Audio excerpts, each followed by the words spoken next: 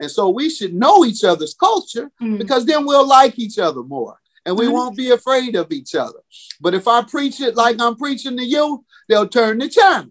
Yeah. So I have to find a way to ease it in. You famously went from jail to judge in 15 years. Take me back to that moment where your mother visited you in jail and what ultimately sparked that move toward public policy. Having been a street youth, high school dropout in the 11th grade, in and out of juvenile before being tried as an adult with a gun and spending 9 months and receiving probation. My mother came to visit me in my final stint in the county jail for 9 months and begged me to change my life and revealed to me that she had cancer. She had just been diagnosed with cancer and asked if I would change before she died. And if nothing else will change you, that will. I know you probably get it all the time that you hear people hearing your story and it's like, wow, they get that motivation. That's the best part of this job. In addition to having fun, anybody that watches the show, they know I have fun. And I didn't know until people started telling me, even the studio, like our second or third year on, I was trying to be like Judge Judy, mean as hell. And then the studio said, well, Judge, seems like you got a lot of humor. Be who you are. And so I began to just be who I am, and entertaining quips comes to me, and laughing and having fun.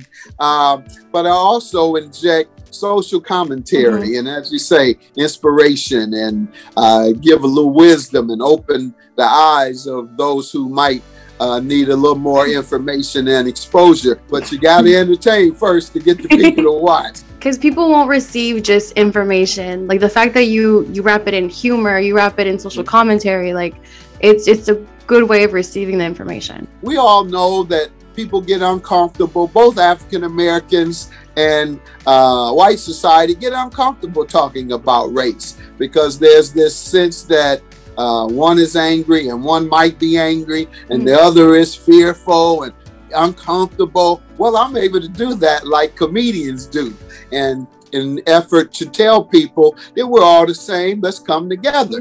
The black culture, we do things like this. White culture do things like that. Latino culture does this. Asian culture. And so we should know each other's culture because then we'll like each other more and we won't be afraid of each other. But if I preach it like I'm preaching to you, they'll turn the channel. Yeah. So I have to find a way to ease it in. Give you an example.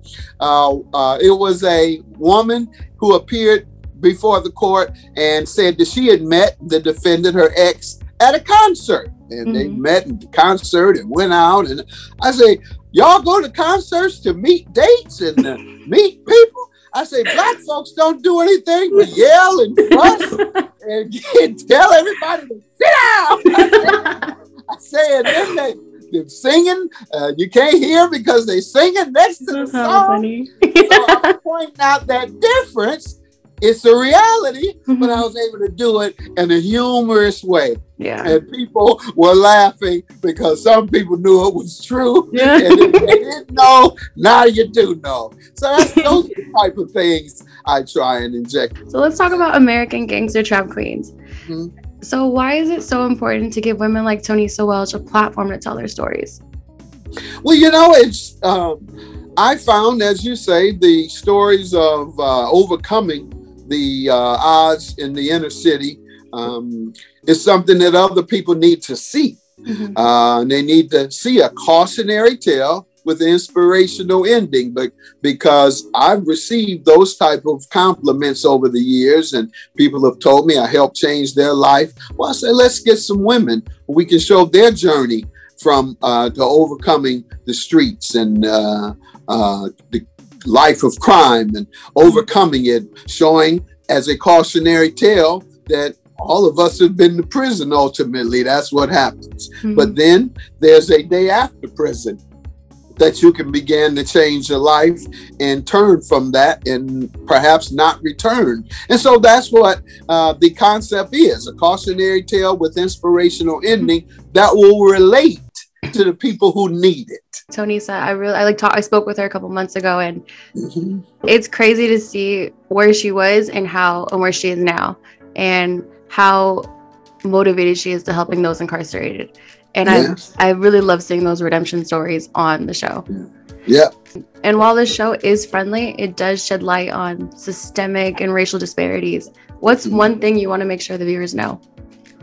Yes, that undereducation in the inner city and poverty creates an environment where many of the people feel a sense of hopelessness, despair, hopelessness in the sense that I can't get out of my condition because I don't have the tools, because this public school system is failing me and won't give me the tools. Oddly enough, people in the inner city living in poverty, they have great common sense, and they know when they've been neglected and abandoned by America, and that's their belief, that's their feeling, that's their general perception of their condition when we're living in poverty, that society has abandoned us and society has not educated us equally. This society is based on competition.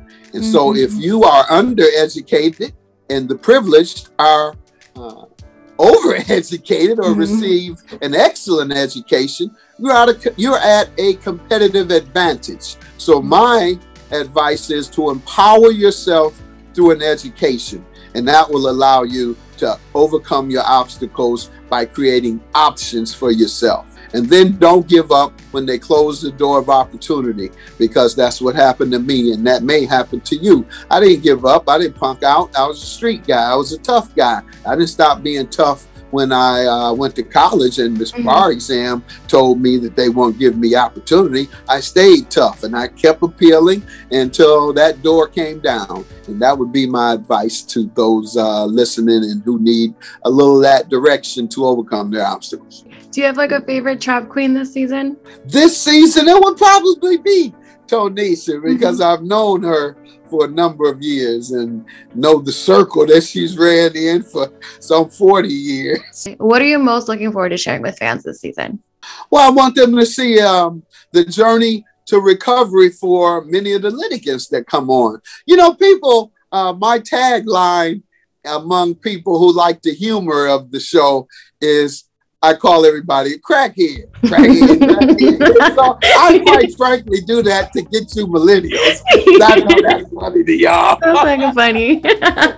And so in that vein, it's because a lot of people come here and they are addicted to drugs. And the first 10 years, it was crack. After that, it's last 13, it's been opioids and heroin. And so I'm able to play with crack a little because that's it's not as sensitive because there's not as many people addicted. The challenge is opioids.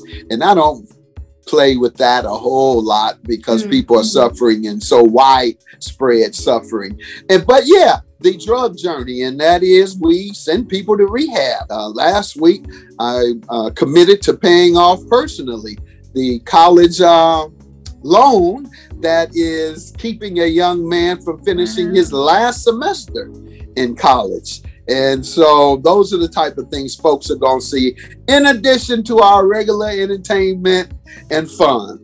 That's amazing. And I'm just looking forward to seeing more and seeing you highlight these wonderful women on the show. Are you looking forward to seeing more crackheads? So you can laugh and have fun. What's funny, when I watch your show, that the Judge Mathis, like, I will say you're the only show that me, my mom, and my dad will all agree on watching. It's the only show. There you go. I can honestly say you appeal to a variety of people, ages, demographics, everything. Excellent. All right. That's good news. Thank you.